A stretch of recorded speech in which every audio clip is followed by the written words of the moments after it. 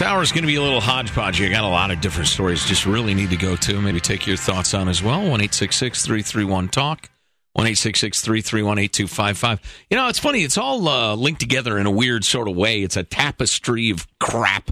A tapestry of dependence and the resultant sheep-like obedience that's taking shape in America. We used to all kind of be a little wild and free, and it had its downside, absolutely. But, you know, and we kind of built the institutions of the country and the helping hands available to people.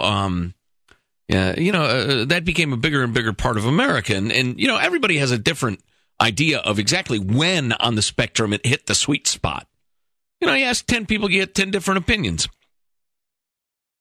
I think most of us gathered here today would agree that where we are right now, the government is just involved in way too much, way too many aspects of life, and it's incredibly expensive and inefficient and wasteful, and the very bureaucracy of government sucks away 10, 30, 50, 80% of the money spent, leaving 10 or 20 or 30, 40% left to do the actual work that we're allegedly trying to perform, as opposed to keeping the money in private hands or even local hands and getting the work done. So you've got that. Then at the same time, you have a situation like this. This is not, by the way, the story I thought it was, because this is a string of these stories that have arisen. But we've got yet another bust of little girls running a lemonade stand, this time in Midway, Georgia. There was a case a couple of weeks ago before we went on vacation that was not quite what it appeared, because these kids were, they were like working a NASCAR race or something like that, and they were selling refreshments without a license. And that's a little different thing. It's a pretty organized deal, which, of course, as you know, is my entrepreneurial dream, selling loose beers during traffic jams. Or like, you know, when people are leaving Sears Point, like that nightmarish, hellish traffic jam I got caught in a couple of weeks ago. Selling loose beers to people in cars. Or, you know, soft drinks too, naturally. Let's see. So where were we? Oh, here it is. Midway, Georgia. There's 3 girls. They're like 10, 11, and 14, something like that. They want to go to the local big water park, but they don't have any money to go. They're not rich kids. And they're trying to scrape up the money to go by selling lemonade in the hot weather. Then they met the long arm of the law, the local police chief. The girls had started up their stand in Midway, Georgia, when Police Chief Kelly Morningstar and a deputy drove by. They told us to shut it down, said 10-year-old Skylar Roberts.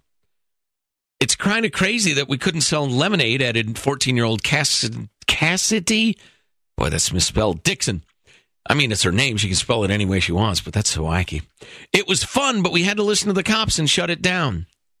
The chief of police defended his action and received the support of Midway's mayor. Quote, "We told them, we understand you guys are young, but still, you're breaking the law, and we can't let you do it anymore. The law is the law, and we have to be consistent with how we enforce the laws. The city law requires a business and food permit, $50 a day, even if the stand was at the home of one of the girls. And it was entirely managed by tiny little kids who were running in and out of the house making lemonade." Speaking of lemonade and the making thereof, listen to this would ya?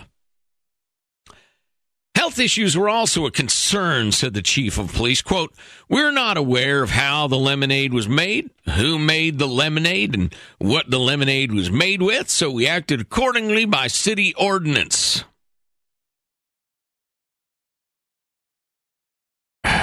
Where to even begin with this?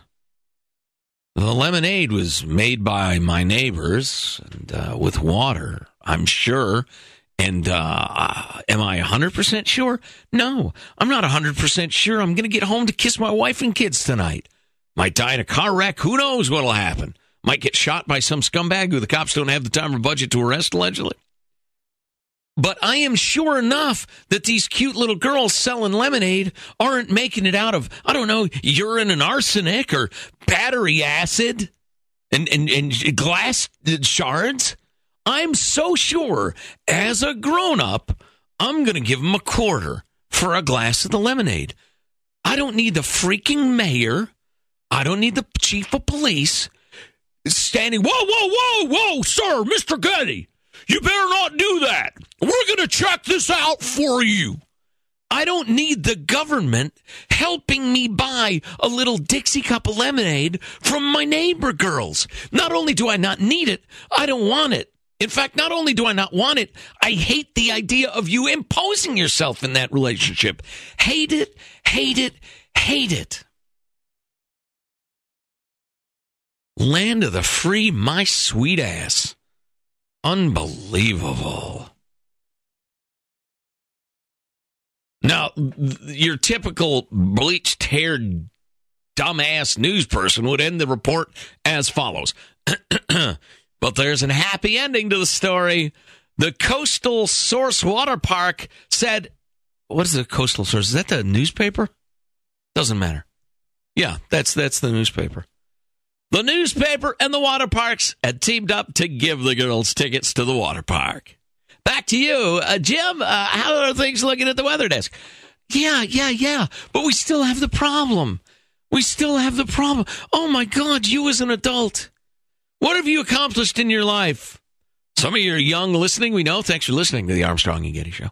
Most of you have built careers. You've dealt with death and discouragement. You've gotten an education. You've built a business. You've raised children. You've battled disease. You've been in car wrecks. You've gone under the knife. You've voted. You've raised money. You've gone to Tea Party meetings. But you are incapable of deciding whether to buy a little cup of lemonade from the neighbor girls, says the nanny government.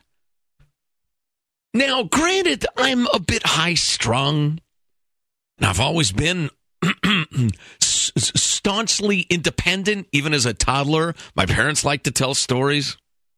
I should not reveal this cherished family story because we're not close enough, you and I, but I will, because it illustrates the point. And by the way, my 11-year-old daughter, Delaney May, absolutely loves this.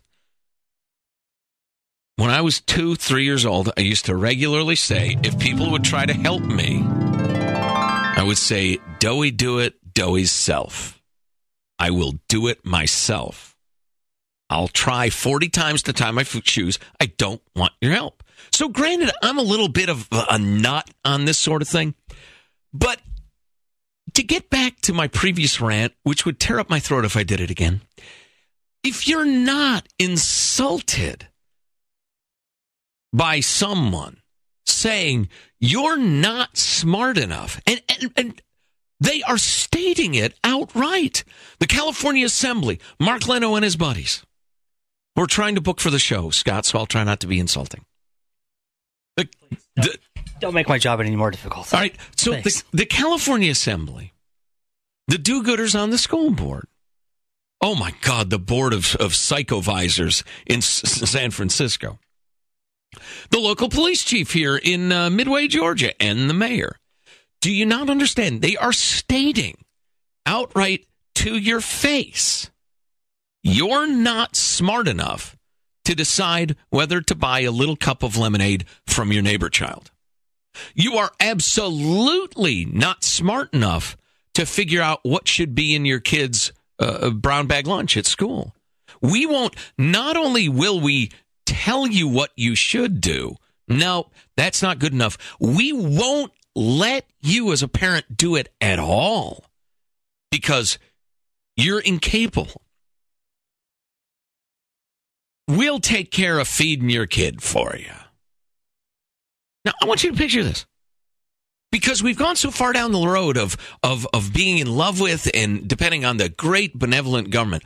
What if your neighbor said to you, I'm tempted to use Scott, but I'd rather everybody use their own reaction. What if your neighbor knocked on your door one day and said, "Hey, Ed, hey Janet, you know what I'm going to do? I'm going to start feeding your kid for you because I don't really like what you feed her. I don't like what you feed him, and I'm not sure you got the money or whatever. So send him over to my place. I'm going to start feeding him every single day." Some of you would say, okay, cool. Well, F you. But almost 99% of us, certainly listening to the Armstrong and Getty Show, would say, are you out of your effing mind? What are you talking about? Get off of my patio. Get off of my lawn. Go back to your home, you psychopath. But when the great benevolent nanny government does it, there's a huge segment of society that is not only not so insulted that they want to commit an act of violence, but certainly not encourage you to, but you got the impulse, don't you?